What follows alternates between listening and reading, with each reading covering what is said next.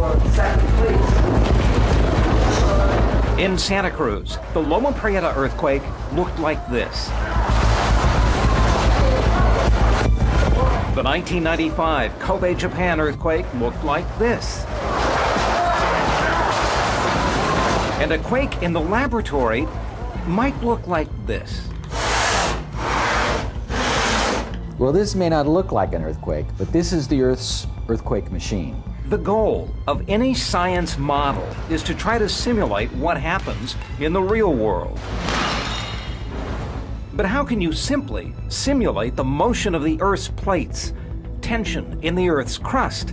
And how can that show you that quakes are so unpredictable? The answer came to Dr. Ross Stein, like a ton of bricks. What have you got here? I've got the earthquake machine that comes right out of the Earth. Ross is able to at least approximate the timing of quakes like this one that hit Northridge more than a decade ago. Using this simple model. Oh, that's beautiful. He does it with sandpaper and bricks. I've stripped it down to the bare essentials, so that's all you need to see. And what are those essentials? First, there's the crank. And that represents the motion of the plate interiors. In other words, all those 12 plates are moving around at a steady rate, moving at about the short width of a credit card a year. So we have a wire, which is a non-stretch wire, and that's connected to a bungee cord. And they're connected to the bricks, and that's the mass that's going to be moved in an earthquake. And they're sitting on Home Depot sandpaper, just plain old sandpaper, non-skid, that creates the friction in the system. So plate motion, bungee cords, sandpaper, bricks. And that's all we need. Okay. All right, so now I'm going to go over here, and I'm going to start cranking at a steady rate. That's a slow, steady motion.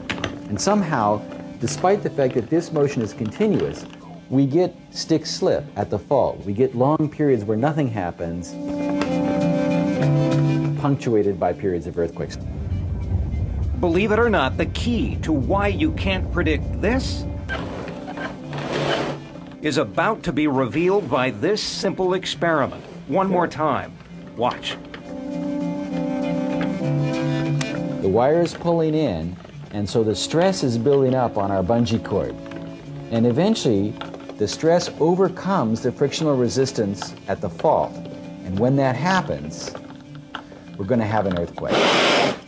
And I got an earthquake. And we're going to have to wait a number of additional cranks until we have the next earthquake.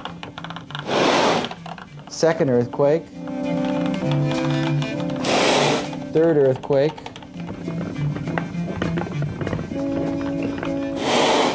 Okay, so we had 4 earthquakes in this experiment, right? Was I cranking at a steady rate? Yeah. Okay, so I wasn't doing anything to force an earthquake or delay an earthquake. All right. Were all the earthquakes the same size? No. No, that second one was much bigger, right? Yeah.